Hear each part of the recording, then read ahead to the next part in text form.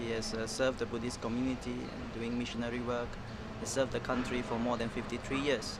And for a person to do something consistently and persistently for such a long period of time, I think is nothing less than remarkable.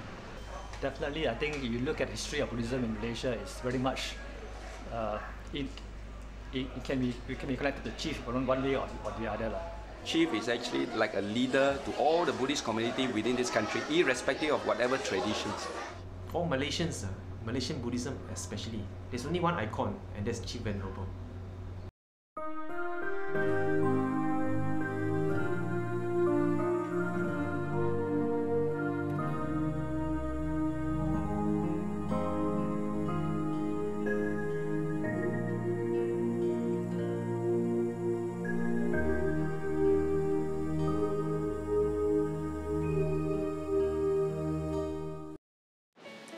For more than half a century, K Sri Dhammananda has been a leading light in disseminating Buddhism in Malaysia.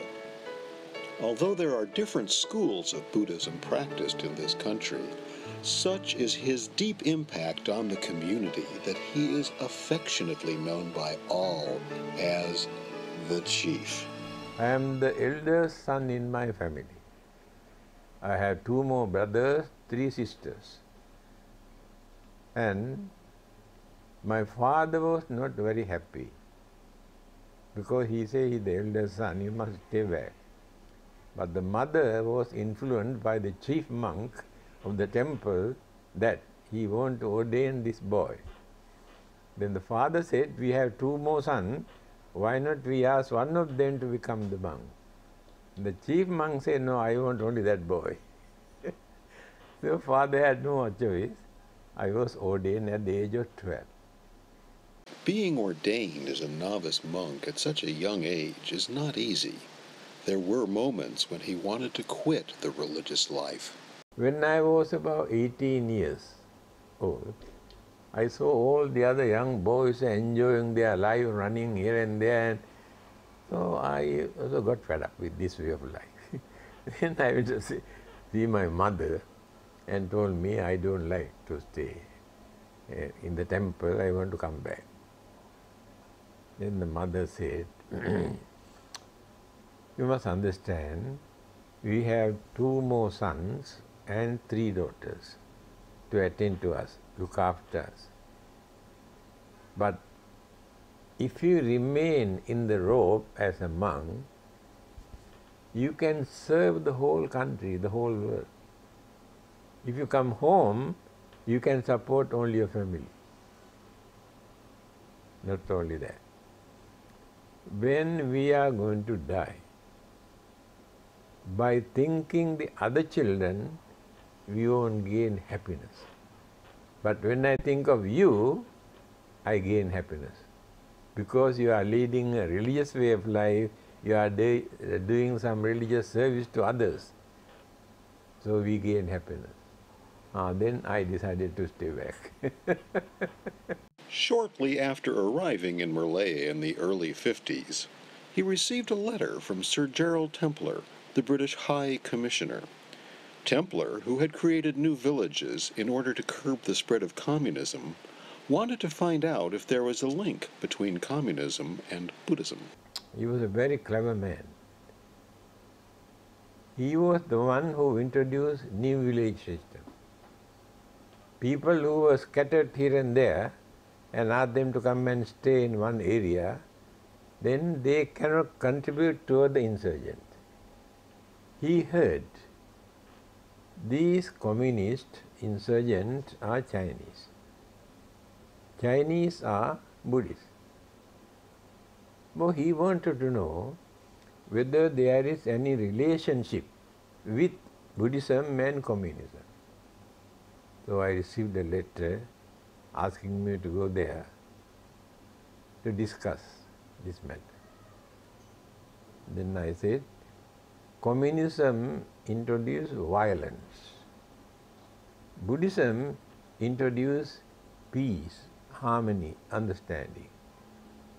Therefore, Buddhists do not contribute anything for communists to create violence.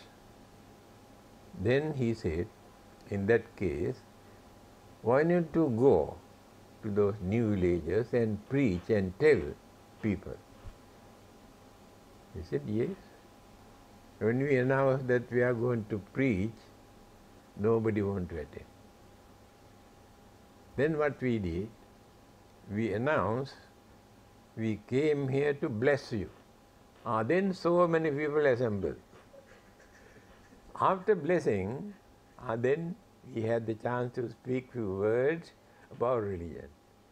Then spread in every new village that he had at that time. Prior to his arrival in Malaya, Buddhism was taught largely in Chinese. It was the chief who began teaching Buddhism in English.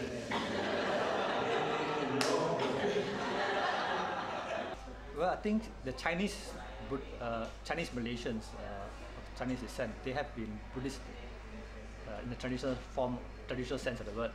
So there has been some access to teachings from Taiwan and China and so on.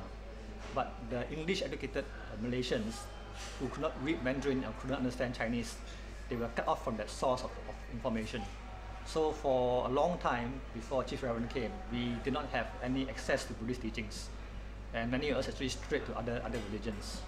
But when Chief came here and he started teaching largely in English, and then when we found these teachings, then I think because of that, the English-educated Malaysians who speak English then found this readily available information on Buddhism, and I think that's why it's a historical phenomenon that a lot of the Theravada Buddhists happen to be English-speaking. It just happened that way. When I came here, at that time they had only 7 children in Sunday school. Then we started English classes to talk teachings and Buddhism and Sunday school. Right mindfulness, right concentration. If you follow this path, what he taught, then you can gain enlightenment too. All of us can. Now we have 1,200 Sunday school children. The chief has also tried to speak Malay, but often with funny results. I was studying Malay language at that time, only few words. A lady came to worship.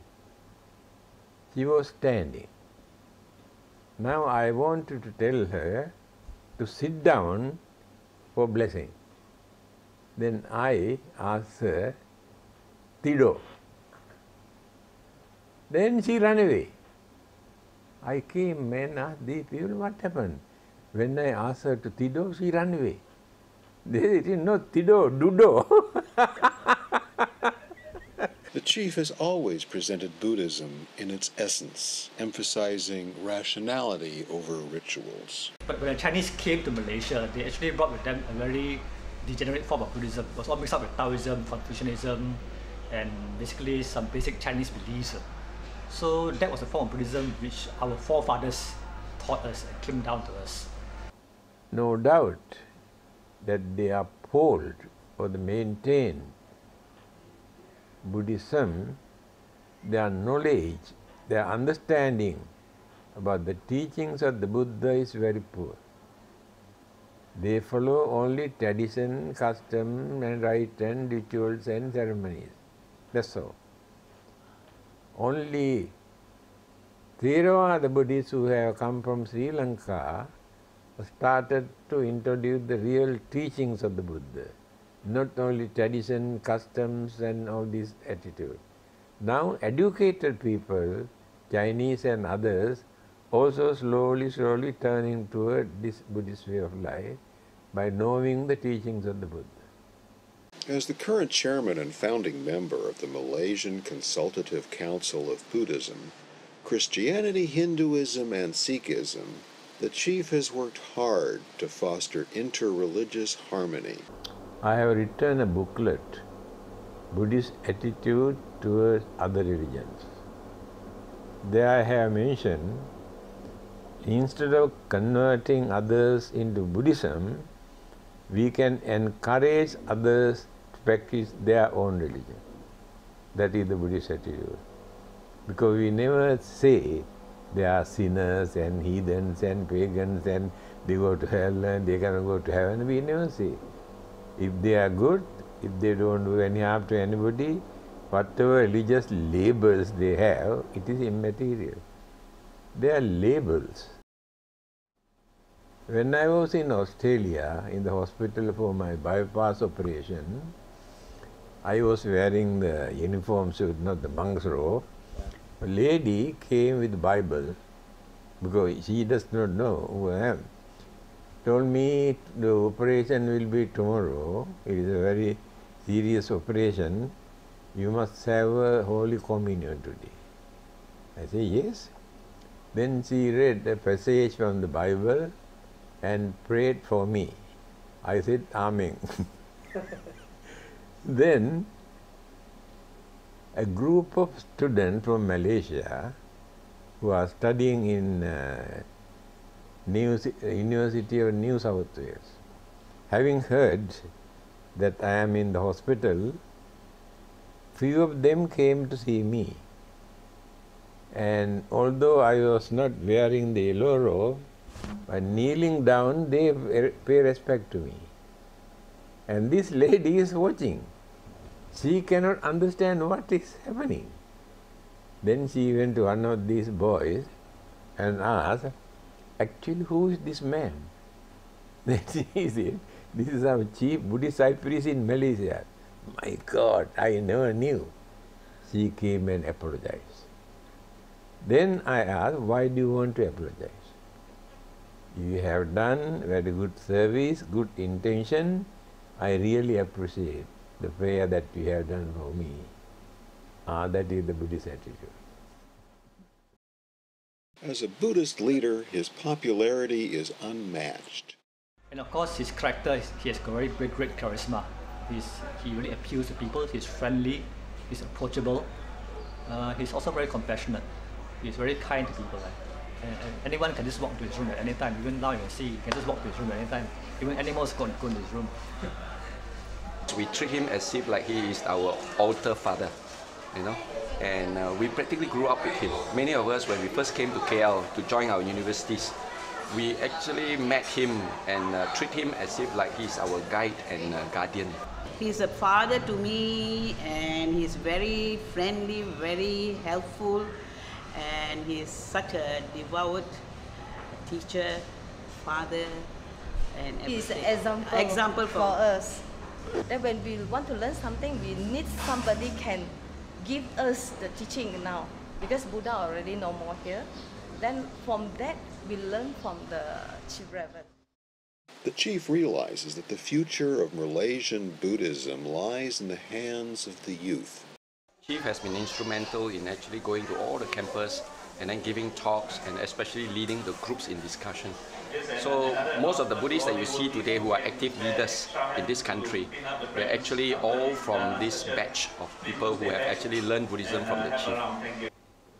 Malaysia is the only country where youths are very active to organize religious activities and to promote Buddhism.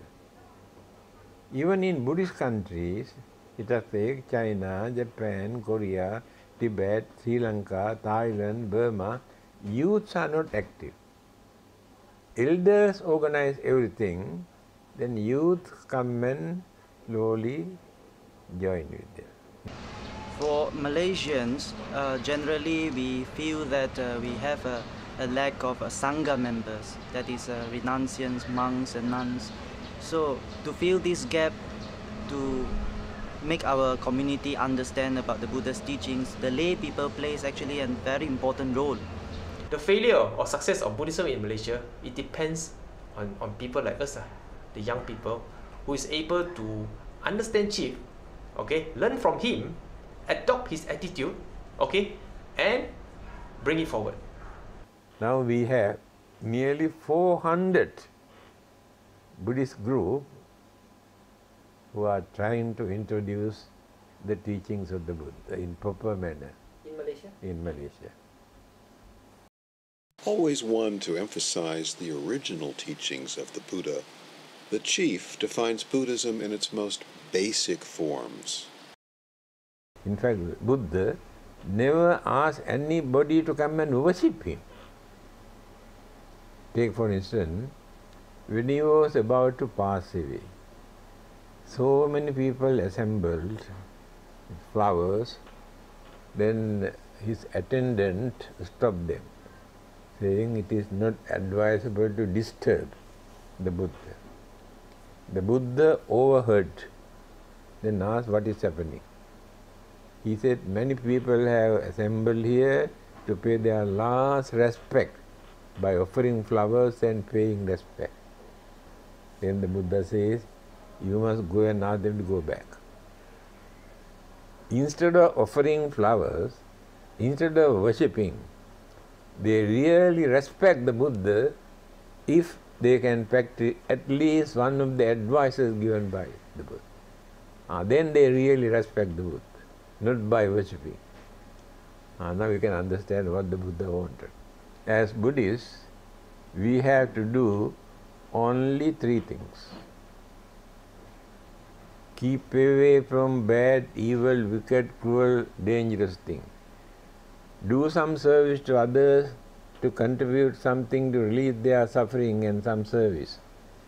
Try to develop your mind to understand and purify the evil thought from the mind. This is the message of the Buddha. This is Buddhism. Only these three things we have to do. Do you remember the days being the flowers in the sky? You showed me wisdom and guide me all the way. You have sacrificed for me, leaving heart prints of your love.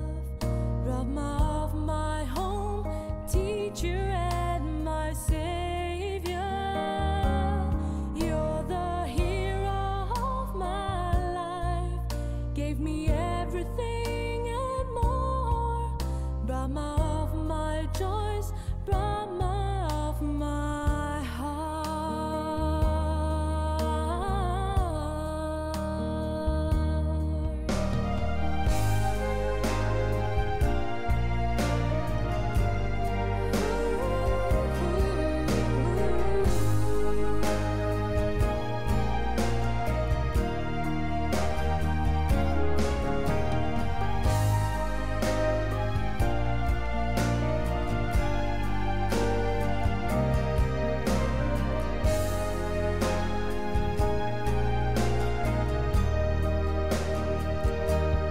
I will remember your hopes. I will make your dreams come true. I will turn your fears into